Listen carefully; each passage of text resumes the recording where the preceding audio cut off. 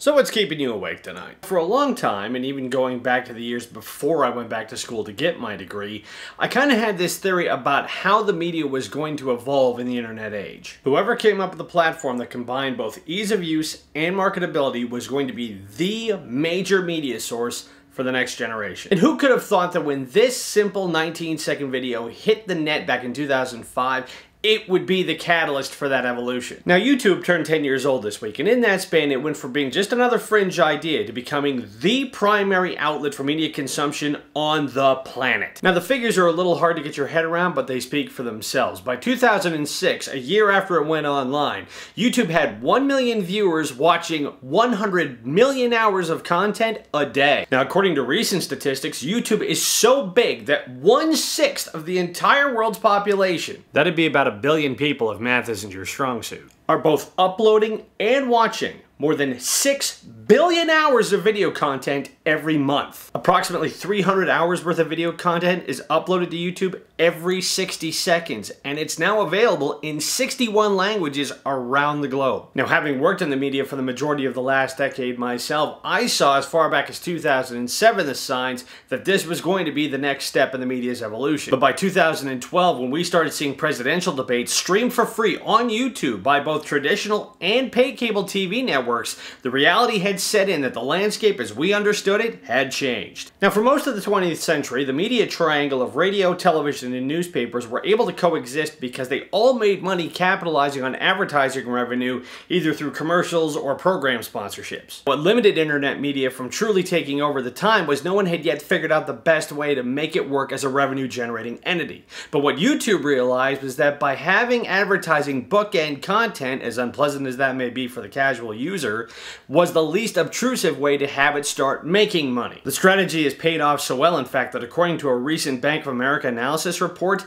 YouTube is worth more than $70 billion, which according to a recent Bloomberg Business News report, makes it worth more than 434 of the 500 companies on the Standard & Poor's 500 stock index combined. If you break it all down, YouTube's success really comes down to two things that conventional media simply doesn't offer: free and open access to virtually any content, and allowing free creative contributions from literally anyone. Now, you have to kind of understand how media works behind the scenes to fully appreciate just how revolutionary that is, and having worked in television, radio, and newspapers, they all have one thing in common: exclusivity. Both breaking into it and getting anywhere in it usually involves having to convince somebody like an editor, a program director, or a television network executive that whatever it is that you want to create is worth their investment. That also means that if your idea doesn't either sell copies or generate substantial ratings, then you are gone in a nanosecond, replaced by another ambitious someone whose idea will hopefully do the job of making them money. But YouTube has none of that. It is truly wide open and unrestricted airspace, and we have never had that before, ever. The healthy byproduct of that being that there's infinitely more choice, both as a producer and as a consumer of media. If you want educational content, there's channels available covering every subject you could learn about in the average school year. Things like TED Talks give us unlimited access to some of the most innovative thinkers of our time, addressing real-world issues impacting everyone around the world. If you want to take up a hobby like learning how to cook, you can go with someone classic like Julia Child or check out something from America's Test Kitchen. If you like music, you can go find new and popular hits or go back to something more old school, or even find new artists you might not have heard before. If you like history, you can find something like watching the largest atomic bomb ever made going off. If gaming is more your thing, you can watch someone play video games in real time. You can watch the very first episode of The Price is Right from 40 years ago, or even people sitting around a table laughing over Cards Against Humanity. Or if you like pop or geek culture, there's no end of channels where you can see people like Adam Savage build stuff or even talk about stuff. I think one of the biggest surprises of YouTube, though, is that it's also created personalities that likely wouldn't have ever been discovered through conventional media. From people like Zay Frank to John and Hank Green, Pomplamoose, Becky O, and even all the way down to little old me. There are producers who have thousands, if not millions of viewers coming back to see what they post,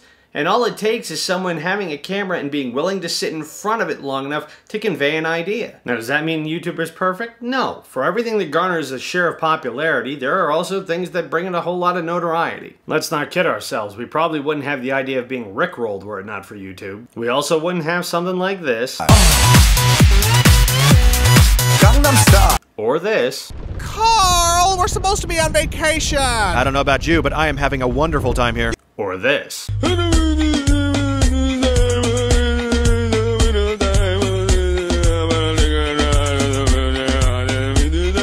The bottom line, though, is that YouTube has permanently altered the course of how media will be both consumed and produced going forward. We've simply never had the means to have so much widespread access to that much content instantaneously with as much choice or as flexibility in our history. It's going to be fascinating to see what directions it goes in over the next 10 years, who else it's going to inspire, and how it's going to continue to shape the media landscape that we have right now. But on that note, it's late, so get some sleep. And sweet dreams when you get there.